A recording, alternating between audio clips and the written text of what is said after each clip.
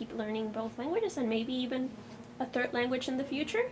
Well, not the future, because I'm learning another language today, every day until school ends. This kid called Abdullah is helping the class learn one language, but I can't remember which one. Arabic. Nice. It's easy to write, but it's hard to say. Sahibi. I can't remember it, but I was saying good morning, my friend. Awesome. Would you like to learn more Arabic in the future? Yeah. Is he a friend in the class? He's for a different class, but he visits our class to learn. So then I could learn, and the rest of the class could learn more about Arabic. So because there's not a lot of people here from Arabic, so he's gonna feel like he has to be like us.